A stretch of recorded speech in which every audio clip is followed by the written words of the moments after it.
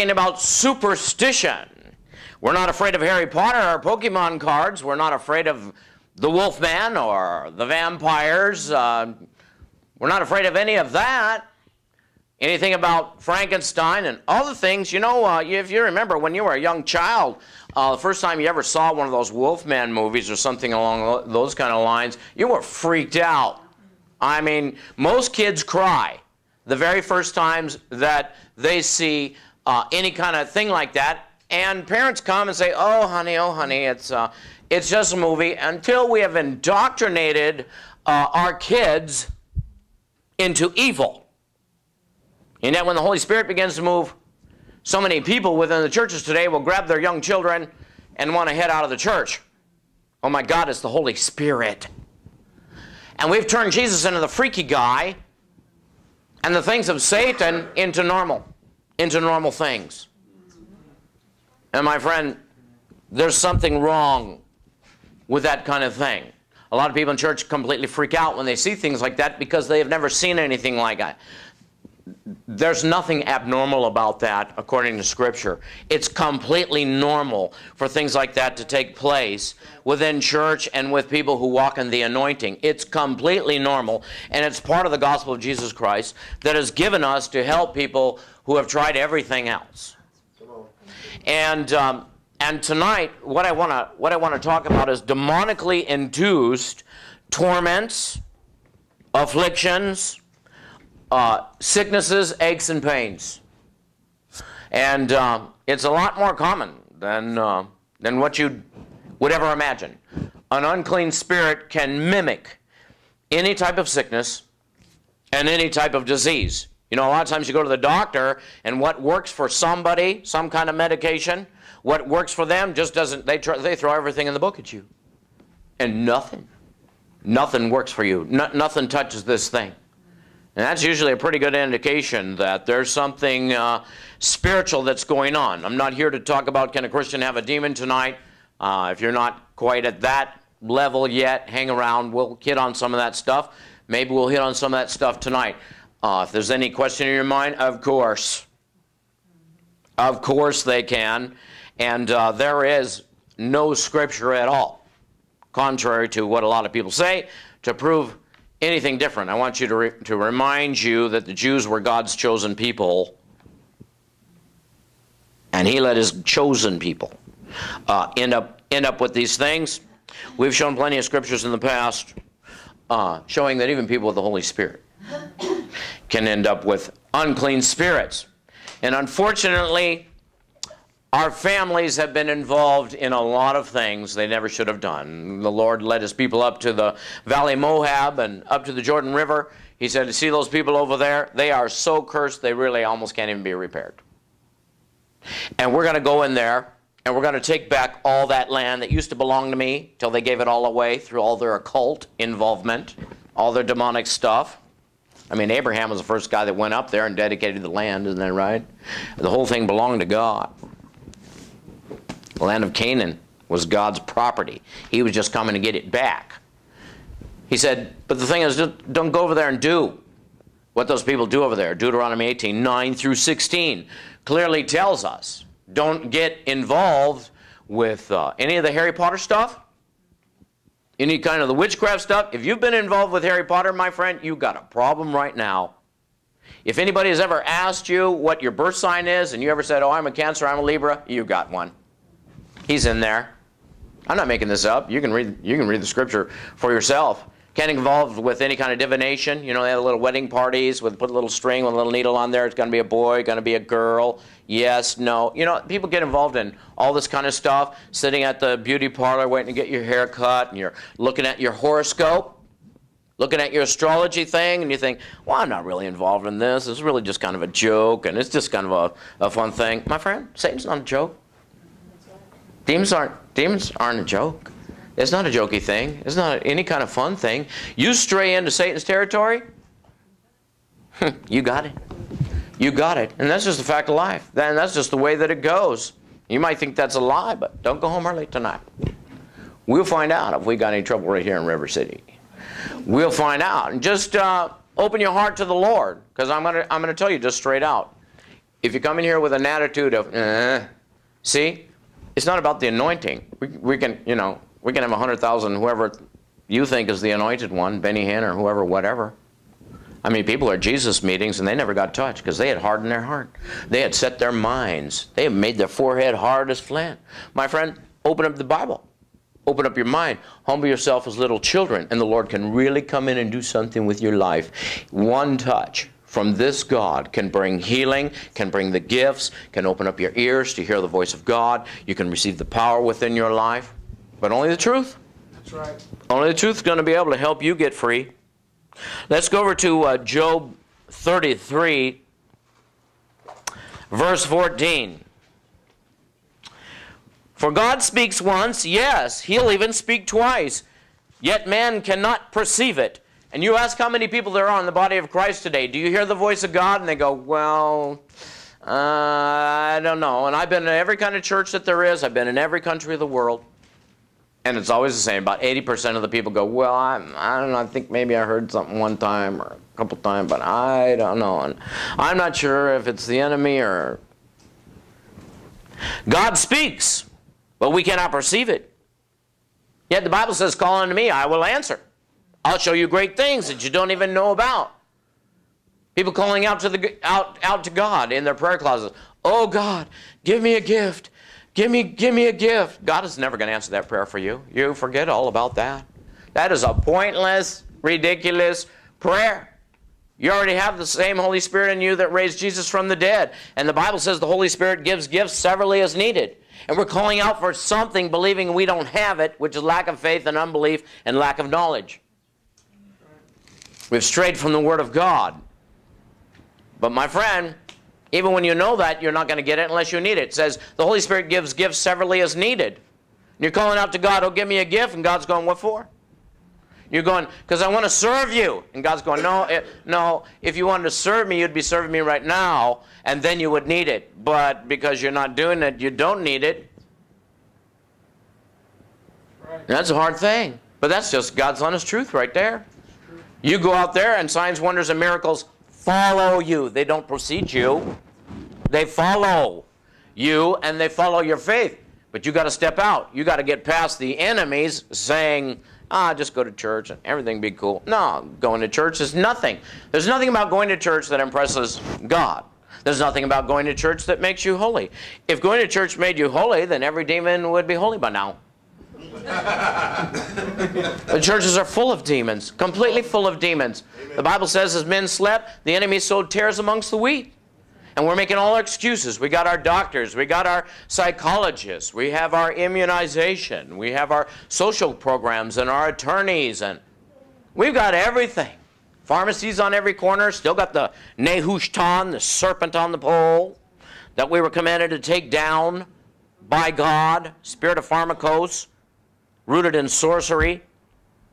In a dream, in a vision of the night, when sleep falls upon men in slumberings upon their bed, then he opens the ears of men and seals their instruction, that he may withdraw man from his purpose and hide pride from man. Because the church is full of stiff-necked, prideful ones. They don't care what Jesus said. Most of the pastors out there today go, well, we believe in Jesus, we just don't quite believe everything he says. Because if they believed what he said, they'd be doing what he said to do. They'd be doing the Great Commission to God, but they've got every excuse in the world. My friend, if it's a pastor who's getting, let's say he gets 100,000 people saved a year. That's a pretty good amount. And that's way the heck past somebody like me. All of us. And that's what he does. And he doesn't go past that, it's false. That's false Christianity. You might go, no, that's not false Christianity. I mean, come on, he's getting 100,000 people saved. It's not the gospel. Let me ask you something, my friend. If you went down and you ordered a big old family-sized pizza pie, and that guy came to your door, and he brought you one piece of pizza, and then he tried to charge you $35 for the full pizza, are you going to pay it?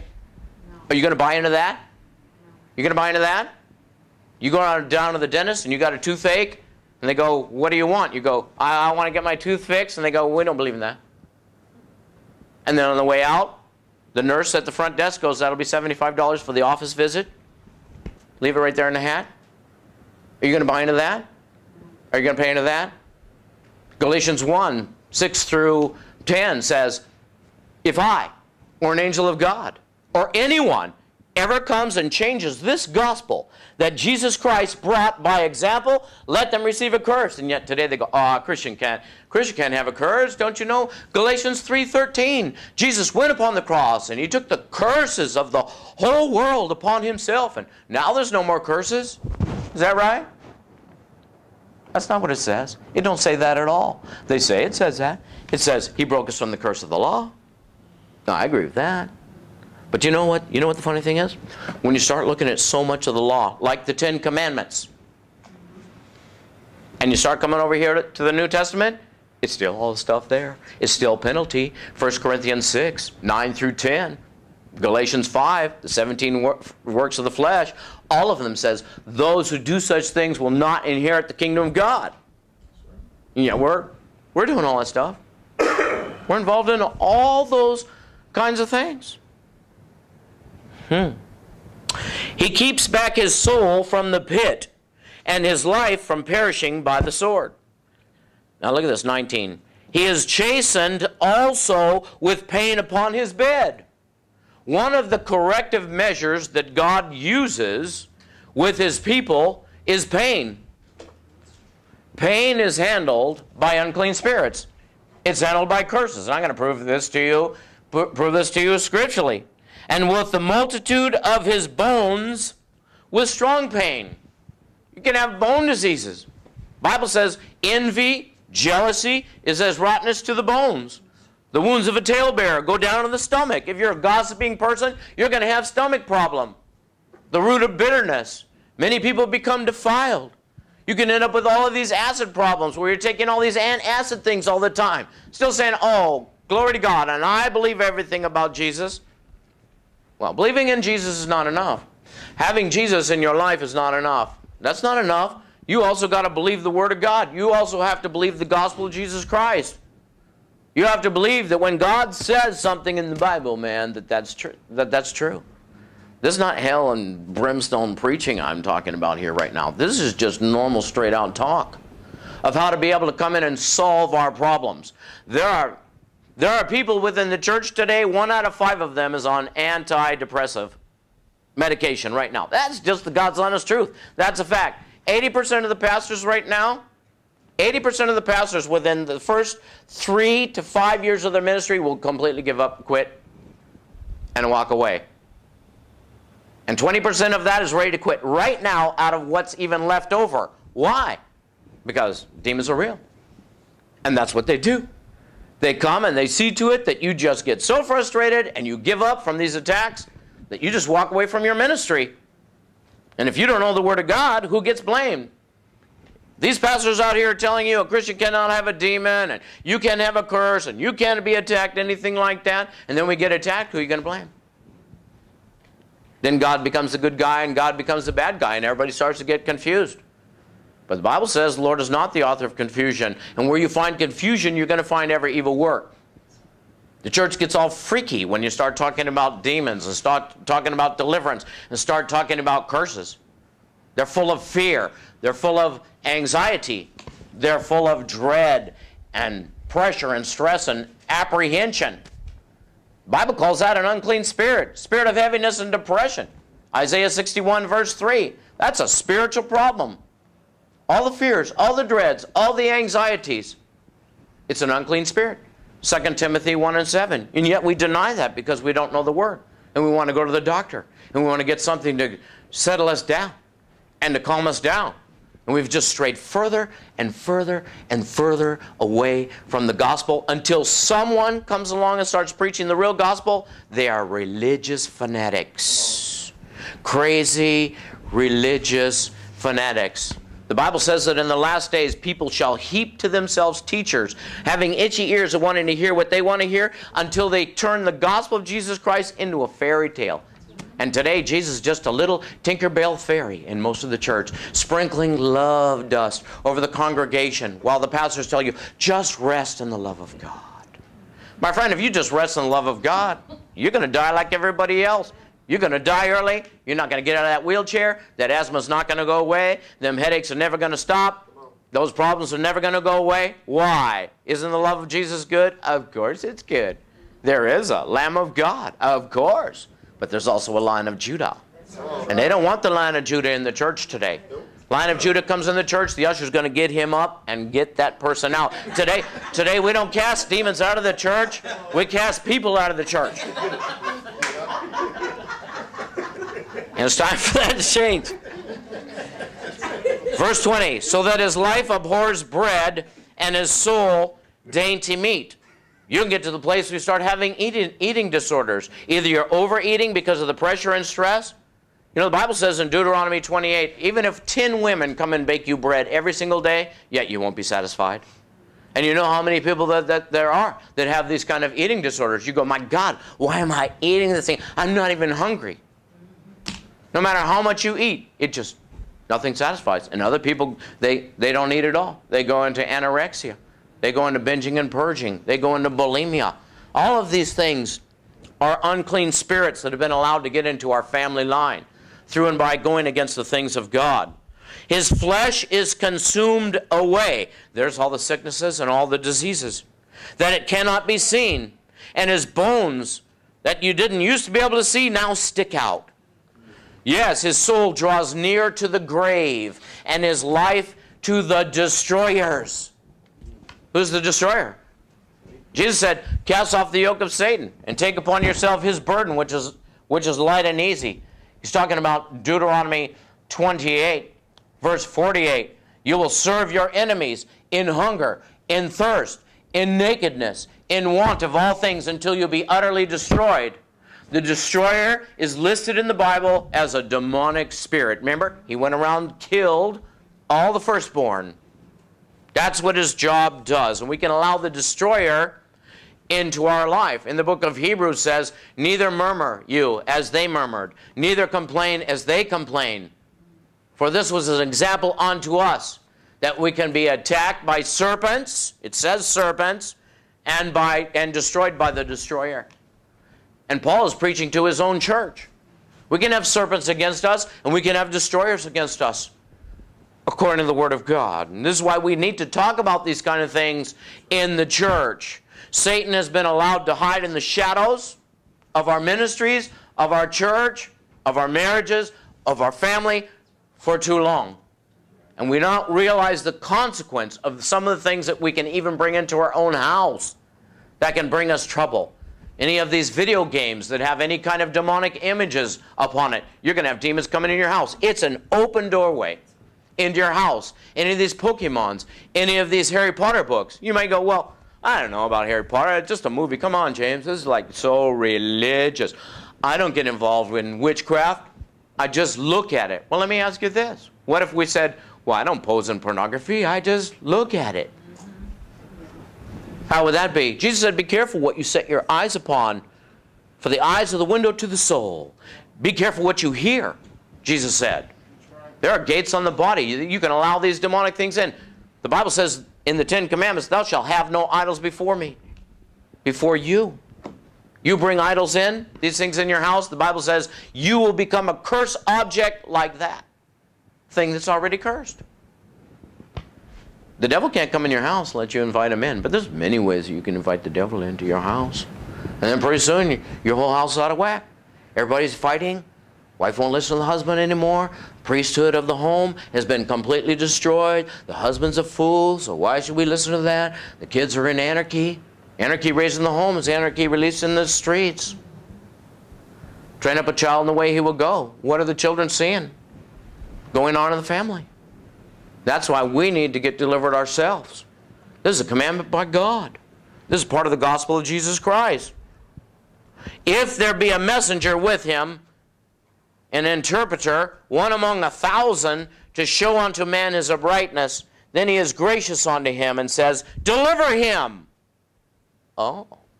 From going down to the pit, I have found a ransom. This is talking about Jesus. Look at verse 27. He looks upon men, and if any say, I have sinned, and I have perverted that which was right, and it did not profit me. What are they doing right here? They're doing 1 John 1 and 9. They're doing renunciation right here. Breaking these curses. Then he will deliver his soul from going into the pit, and his life shall see the light. Lo, all these things works God often with men. Correction, to bring back his soul from the pit, to be enlightened with the light of the living. A lot of people say, well, yeah, but you know, you're preaching a bunch of Old Testament kind of stuff here, James. Go over to, let's go over to the Old Testament. I want to show you something here. Let's go over to Deuteronomy 28. Now, most people would say, uh-oh, we're going into the law here. But let's see if this is the law. Deuteronomy 28, verse 1. It shall come to pass, if you will hearken diligently to the voice of your God, to observe and do all his commandments. His commandments.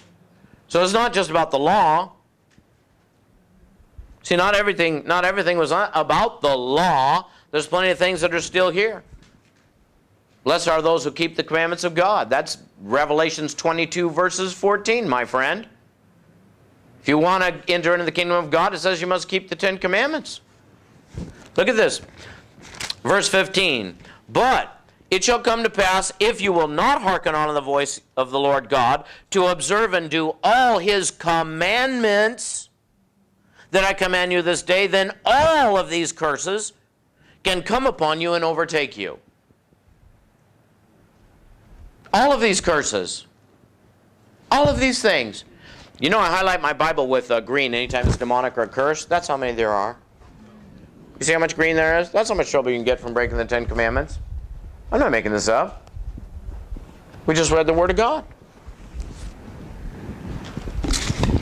It's all here, even right now. Look at verse 20. The Lord shall send upon you, the Lord. Yeah.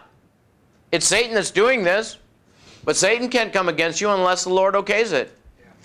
And he will okay it. That's why we do have problems. But why will God okay it? Because we okayed it first. We okayed it first.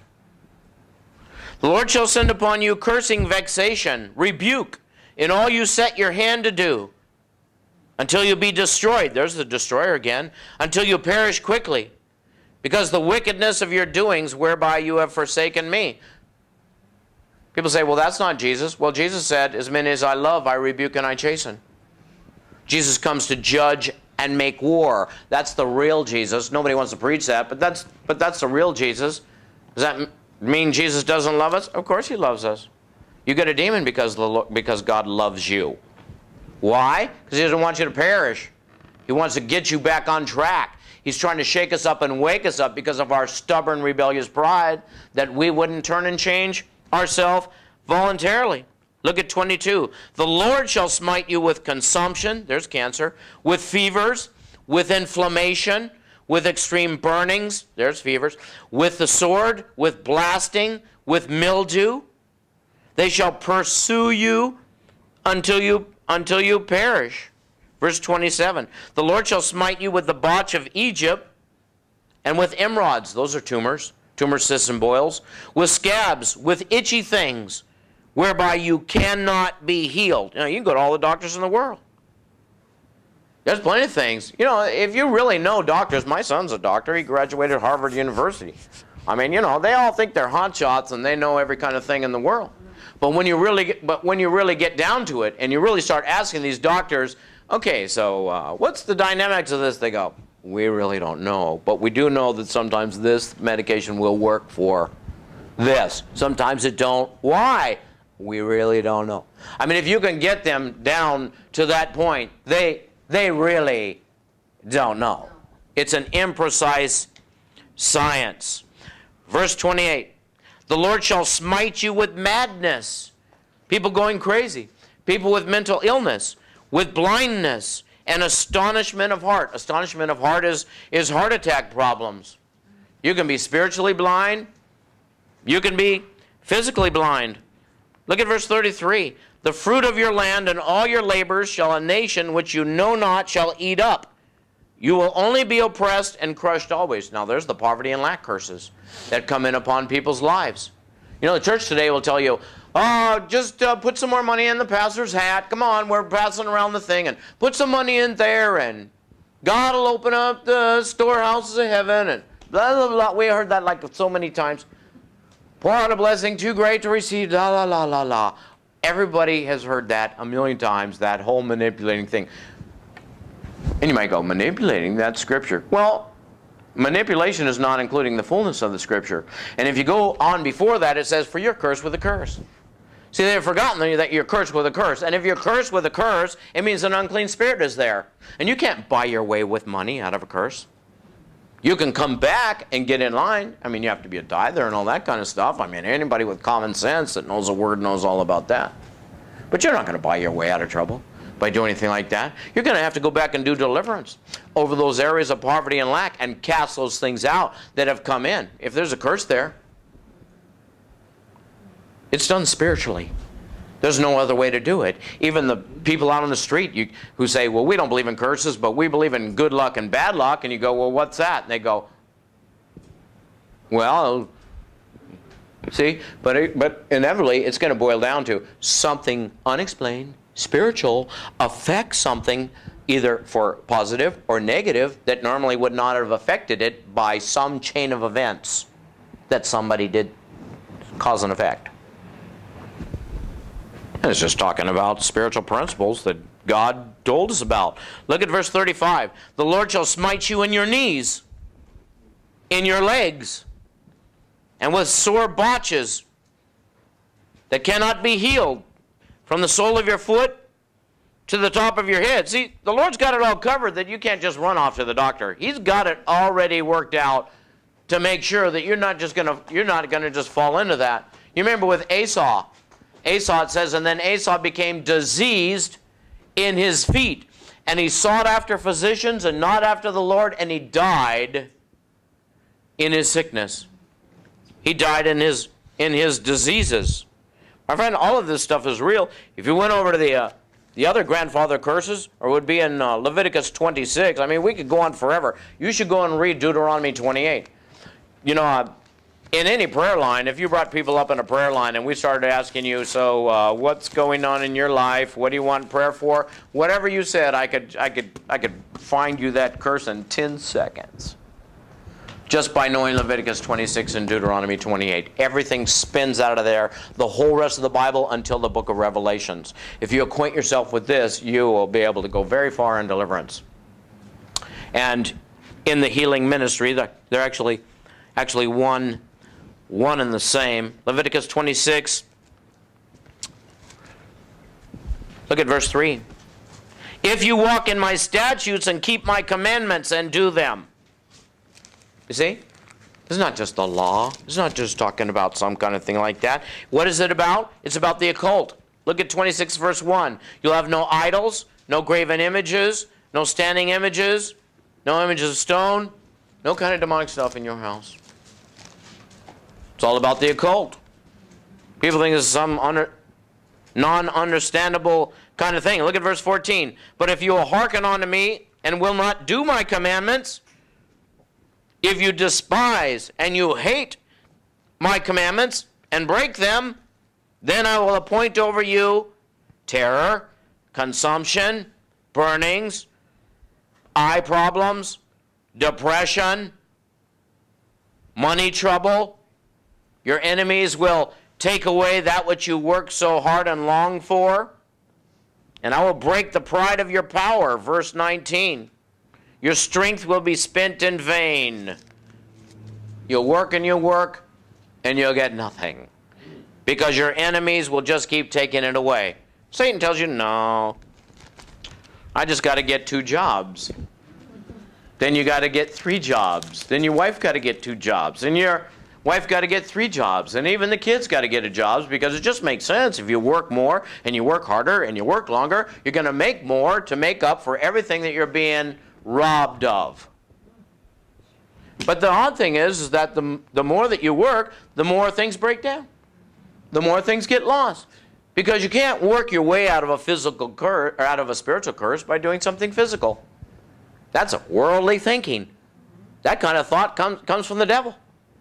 You go in and you start breaking your curses, those poverty lack curses are going to go away. Why? Oh, the Bible says He'll supply your needs according to His riches and glory. But if you went to the Lord right now and you go, well, I need, God go, well, what do you need? You go, well, I need money because I got to pay my bills and my car payment's coming up, my rent's coming up, and God's going to go, well, what do you need a car for? What do you need a house for?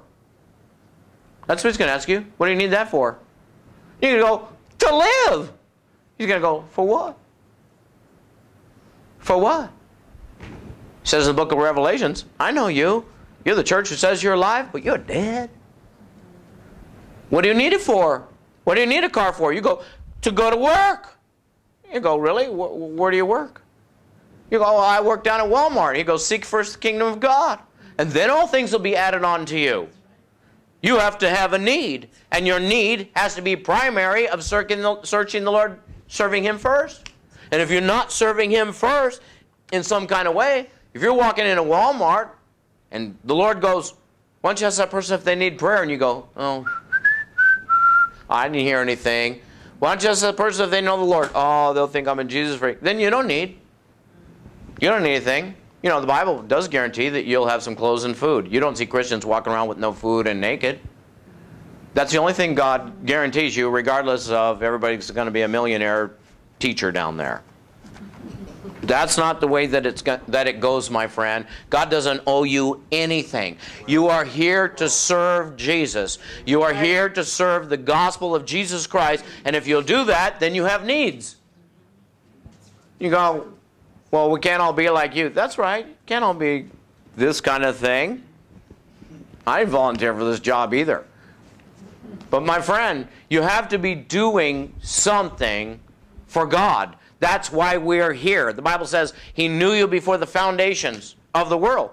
But today they go, no, that's just a religious thing, and I don't want to be this, and I don't want to be that, and I'm here because... No, you're not. He is the Father of lights. He put your spirit in your mother intentionally that you would come here and serve Him. Does that mean you have to serve Him? No, most people don't. Most people don't. But that's not God's fault. It's not God's fault that we're not excited about God. You know why we're not excited about God? Because we go to church and nothing happens. You feel a little warm, fuzzy feeling during praise and worship, and then nothing happens. Where's the things that's going on? I mean, if things aren't going on, then Jesus isn't there. Why would you want to go somewhere where Jesus isn't there? And I'm not saying we're the golden boy of religion here. We're far from that. But this is truth. This is truth. And where's your life at? Where's your life at? Most people are just bored as all heck with the things of God.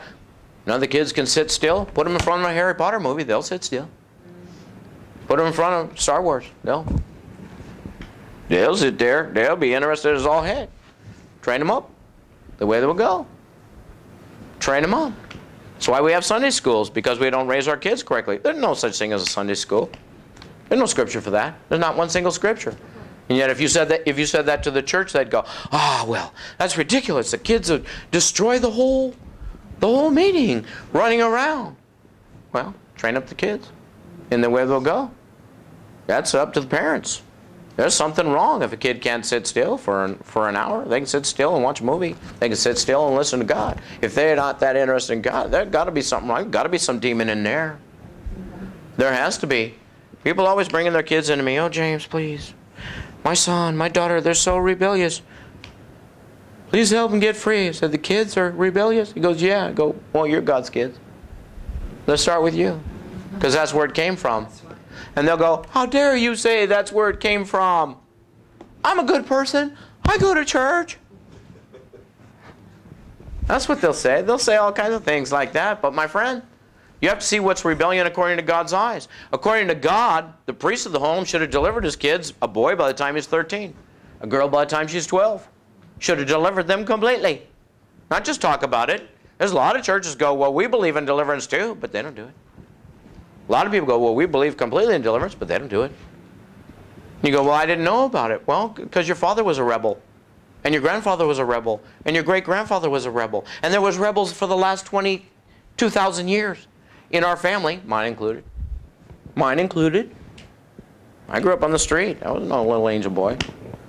You never would have got me in a church till I was about 30 years old. You forget about that. Punch you in the face. That's the kind of kid that I was. I didn't have no parents. I grew up on the beach. Till I saw the real power of God. Till I saw the real thing.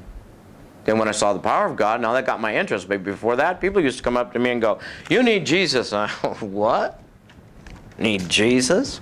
For what?" They go, "Because you're a boy with some problems." I go, "Well, then show me. I'm from Missouri."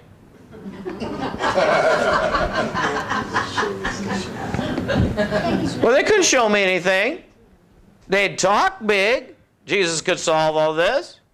They never did anything for me. And finally, when I got to be around 30, I was a smart-mouth boy. And finally, somebody said, "You need Jesus." I'm like, "Oh, here we go." I go, "What do I want that for?" They go, "Well, do you have any problems?" I went, "Yeah."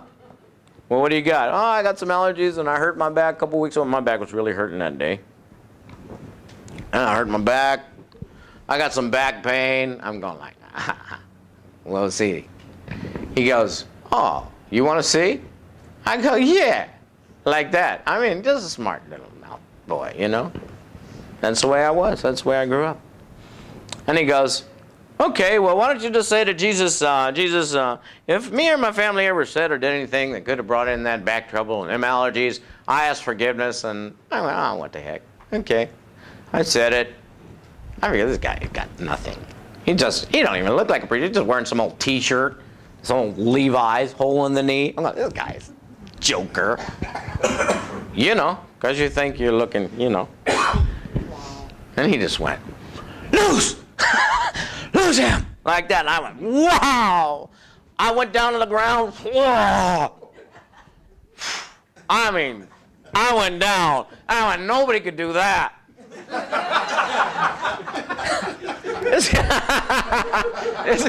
That's God's honest truth. That's God's honest truth. And when I stood up, my back was healed. Didn't have no allergies anymore. I go, "What's in that thing?"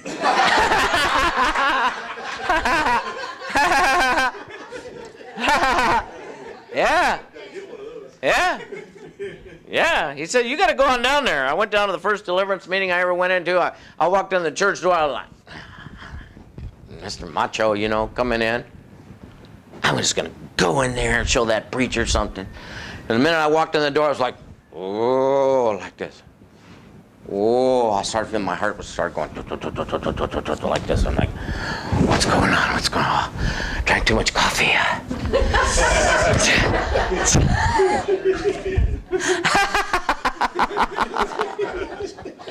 I heard a voice in my head. Say, "These people are evil." Like that. Literally. I heard it clear as light. "These people are evil. They're doing some kind of witchcraft here." You know, just straight out of the scripture. Just like that. I tried to make it to the last row. I couldn't even make it. I ran out to church. Stood out there having a cigarette. Trying to calm myself.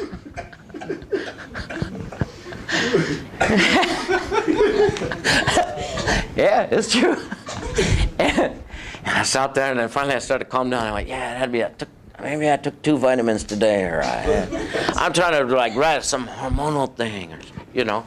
I go, okay, and then I could hear the Holy Spirit. I didn't know what that was, but you know, there's this other voice going, "You know why you're here. You need to go back in." And I came back to that door, man, and I made it just about to the last, no, the 3 rows. I made it 3 rows this time. I felt this thing's coming on me again like this, and I'm like going over like this to the chair, you know, like this. That's freaky stuff. This is real stuff. It's a real war, my friend. You see people get up and run out here all the time. It's a real war.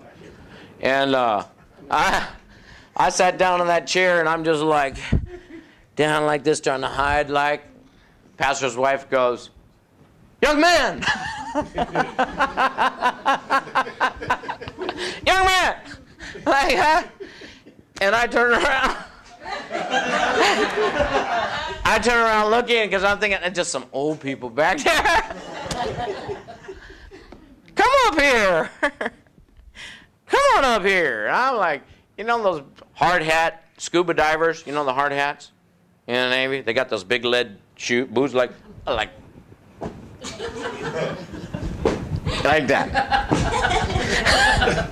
That was the longest walk I ever took. That's part of my testimony. But, you know, when I got up there, man, and they started doing that Jesus deliverance thing on me, I'll tell you, you know what happened? It just like, this thing lifted off of me, and I saw for the first time in my adult life. You know, you get to be an adult, and after a while you go, it's just part of life, and it's just part of the pressure, and it's just the way it is, and you just accept it because you're looking around, and just about everybody's got it. But let me tell you, man, when that thing pulled off, I felt like I was like 15 years old again. You know, when you, I mean, not the 15 years old today. They already got the pressure and stress. But back then, you know, it was simple. It was a simple life. And, man, it was just like 1,000,000 pounds got lifted off of me. It began to change my whole entire life. And one by one, I started getting healed and delivered from all this kind of stuff. I mean, I used to be, if I picked up a cat, I'd be sneezing for 4 hours. If I went for a walk out in the woods, you know, when the pollen's going, I did like watery eyes and all this, you know, kind of stuff, wool, feathers. I mean, I was just allergic to all this kind of stuff. It was all demonic. All of it. Of course it is. If you stop and you think about it, God created the cats and the wolves and the flowers, and He created us. And the Bible says God is not the author of confusion. God cannot be in opposition to Himself. But if we buy into this whole demonic explanation, I mean, whatever it is that you have wrong with you, if I asked you, well, why do you think you have it? You'd give me a logical explanation that somebody who didn't know what they were talking about, maybe even a demon, had to explain it to you, maybe even in your own mind. And it seems completely rational until you come back to the truth of the gospel of Jesus Christ. And once you understand the truth of the gospel of Jesus Christ, and you do what you say, I am healed by the stripes of Jesus. You know, we all like to sing that at church. I traded my sickness. I traded my pain. I laid it down. Yeah. Yeah, okay. Okay. Until we're just singing a bunch of stuff, singing a bunch of victory songs that we don't even have. We become professional liars in the Church of Jesus Christ. And the Bible says God is truth. Worship Him in spirit and truth. But we don't worship Him in spirit and truth because we claim false testimony rather than real testimony. And the reason why we don't have the real testimony is we don't know the real gospel of Jesus Christ. And we mock it. We won't believe even the thing that we say that we are. I mean, if you can't believe in your own God, it's time to get another God. Psalms 55. Verse 1. Whatever that's worth. 55 verse 1. Give ear to my prayer, O God, and hide not yourself from my prayer, supplication. Attend unto me and hear me. I mourn in my complaint, and I make noise because of the voice of the enemy. The voice of the enemy. Because of the oppression of the wicked. Wickedness is Satan. For they cast iniquity, excuse-making, upon me, and in wrath they hate me. My heart is sore pained within me, and the terrors of death are fallen upon me. Fearfulness and trembling are come upon me, and horror has overwhelmed me. Sadness, depression, groaning, enemies, accusers, wicked oppression, your iniquities against you, terror, fear, dread, horror, feeling overwhelmed. All of these are demonic things. Every single one of them. I mean, Jesus is the Prince of Peace. And you have Jesus. If I'm in Christ Jesus, Christ Jesus is in me. If you have Jesus in you, then where's your rest? Then where's your peace? Where's that? You know, this is just a reality check here. You know, we live in such pretense. Why? Well, because the church expects that of us. The church today is for pretty people and pretty things and beautiful things. But that's not what the church was created for. The church was meant for people who have problems. Even if you looked in Webster's dictionaries, and Webster's is a secular book, it says the job of a pastor is to deal in the spirituality issues of its congregation. I mean, even they declare that. We've already got all the other things. The church is not a social program. The church is not a concert. Although music is good, worship is good, of course it is. But where's the power? Where's the moving of the Holy Spirit? Where's the signs and the wonders and the miracles? And how did we ever come to the place of accepting not having that? How did we ever come to that and believe that that's normal when we can't even find it in our own book?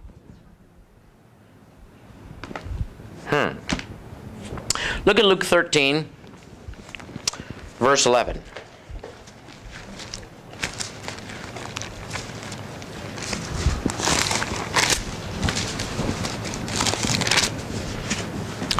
And behold, there was a woman which had a spirit of infirmity for 18 years, and was bowed together, and could no wise lift up herself. Now, where's she at? She's in church. See, but people get used to seeing sick people in church. People get used to hearing complainers in church. People get used to it. Or you don't know it because you go to some big old giant church with 10,000 people, which is nice and safe, because you can disappear into the crowd and nobody really notices you. And everybody comes in and plays the dress-up thing and the look pretty thing and declare that they're doing some great thing for God. But all you're doing is escaping, and you're hiding. Escaping from what? Well, answer yourself. What's going on during the week? What's going on during the week? Answer yourself. Are you living a victorious life? Are you walking in freedom? Are you healed by the stripes of Jesus, like you say? Is Satan under your feet, or is he also in your lungs, also in your head, also in your skin? Who's fooling who? Who's fooling who? That's the thing that we need to deal with. Answer that question. And when Jesus saw her, he called her to him and said unto her, Woman, be loosed. That's deliverance right there. That's deliverance. Be loosed from your infirmities. And he laid his hands on her, lay hands upon the sick, they recover, and immediately she was made straight, and she glorified God. But the people in the church got angry. Same reason why they get angry today. You go in and do healing and deliverance in a church, they get angry. The same demons are still there. They're all still there. Look at verse 16. And ought not this woman, being a daughter of Abraham, that means that she meets the requirement. She is a believer. She knows the word. She goes to church. She loves the Lord, like so many people in the church today. But they're still completely bound. Still completely bound. When Jesus came to the tomb of Lazarus, he was laying in there dead, laying in there in the darkness. Jesus came, he said, come out. He came out into the light. This is getting saved. Came out of the darkness, out of death, into being saved. But he was still completely bound. Completely bound. And who loosed him? Not Jesus. It's not the job of Jesus to loose you. It's our job. Matthew 16 and 19. Matthew 18 and 18. That which you bind on earth, that what you loose in heaven. That's right. Us. He said, loose him to the church. It's the church's job, but the church doesn't want to do that job. Church has a program. It has to pay its bills. Ought not this woman, being a daughter of Abraham, whom Satan has bound, who loved the Lord, and went to church. Whom Satan has bound for 18 years, shouldn't she be loosed on church day? And the church went, no. Just like they say today. Just exactly what they say today. Same thing. Matthew 12, verse 22. Then was brought unto Jesus one possessed with a demon, blind and dumb. Now you see that? There are demons in there, but look what they're doing. With both of these cases here, they're bringing sicknesses and diseases upon people. And he healed him insomuch that the blind and dumb both spake and saw. He had a demon, and he healed the man. So how do you think that was done? You have to do it through deliverance. Deliverance is a healing miracle ministry. Mark 9:38. Jesus' guys came up to Jesus. He said, Master, we were down in town this morning, and we saw somebody casting out demons in your name.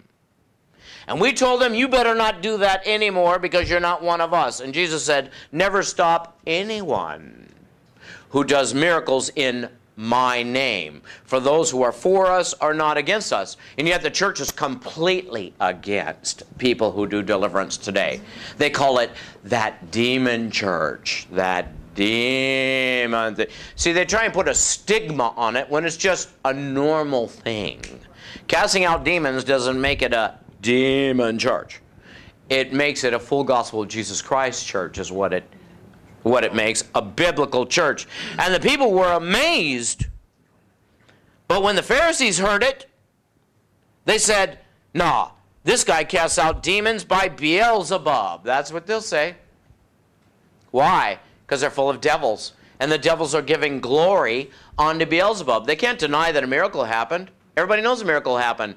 If you said to somebody with a demon, no miracle happened, they'd go, are you crazy? The guy couldn't speak and he couldn't see. Now he can speak and see. See, a demon wouldn't even say that.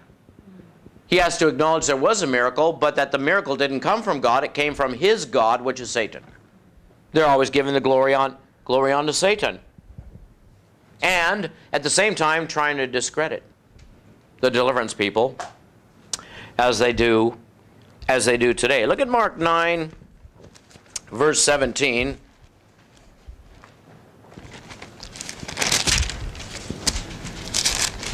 Father, we lift you up. We lift you up on high, Father. And one of the multitude answered and said, Master, I have brought unto you my son, which has a dumb spirit. And wheresoever he takes him, he tears him, epilepsy. He foams, gnashes with his teeth, and he wastes away. He pines away. My friend, today they would just go, oh, he's epileptic. And they brought him onto Jesus. When he saw him, straightway the spirit tear him and fell on the ground and wallowed and foamed. Now, the boy is over here like this. Like that. And Jesus and the Father are over there speaking. There's nothing going on. There's nothing going on with this boy at all. The boy's just sitting there just like this. But then they start talking about the problem. And now the demon in that boy is going like this. Like that. And they're looking and they're listening. Demons have very good ears. You saw from them videos, I don't have to yell at no demon. I walk around and whisper. They know what's going on. Now, he's watching like this. Now, he's just trying to be cool. But the minute that Jesus says, okay, like that, what happens? Up he comes. Same thing with Legion. Mark 5, Luke 8 says, the man runs to Jesus and calls out to God for help, and the very next minute another voice comes up and says, what do we have to do with you, Jesus, Son of the Most High? See, the demon comes up to protect the house. And this is what we see is going on right here. They brought him onto him, and when he saw him, see that? When he saw him, when he saw the anointing, if you carry the anointing, my friend, people aren't going to like you.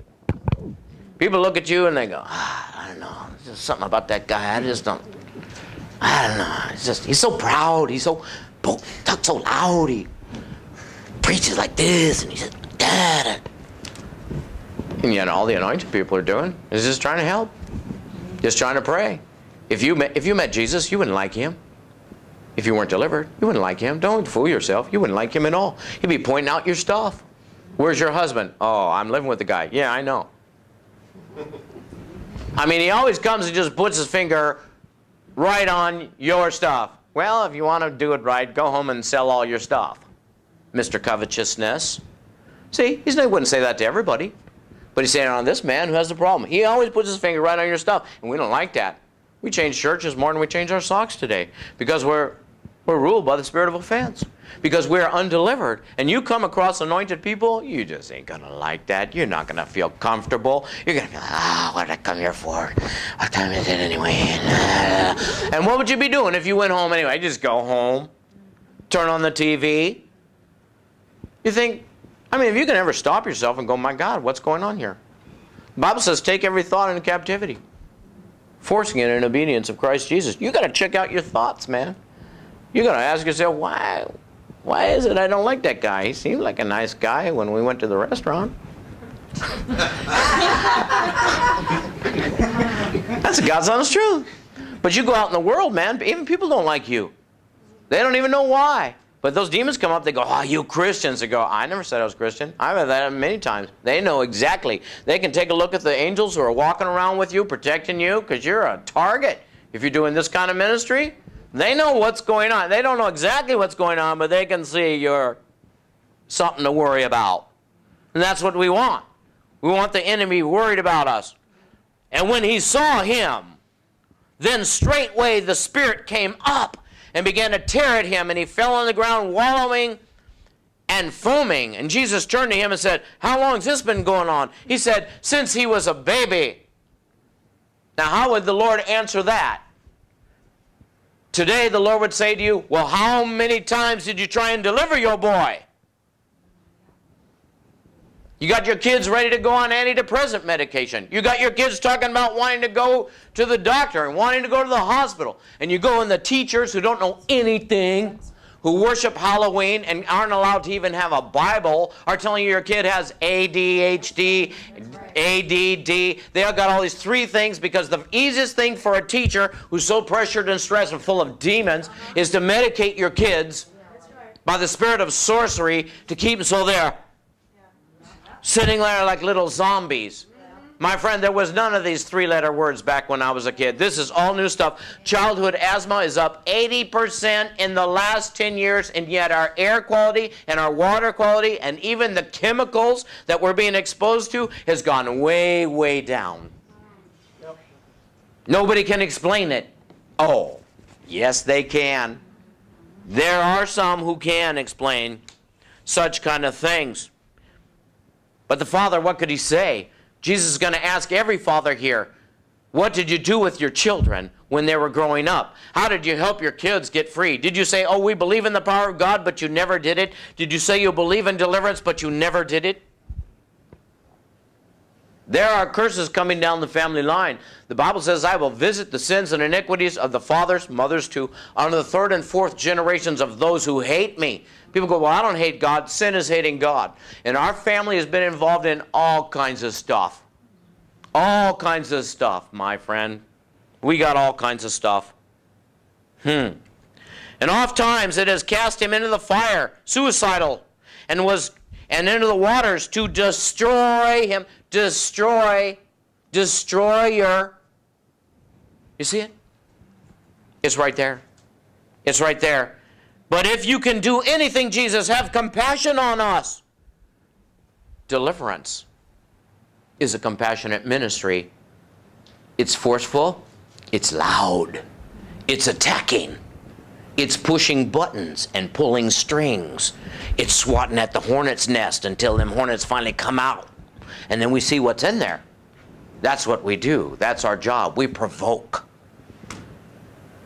till we finally get it up and show you the very thing that you've denied all those years was there. Verse 25, when Jesus saw that the people were all come running to see the show, he rebuked the demon, saying, you dumb and deaf spirit, I command you, come out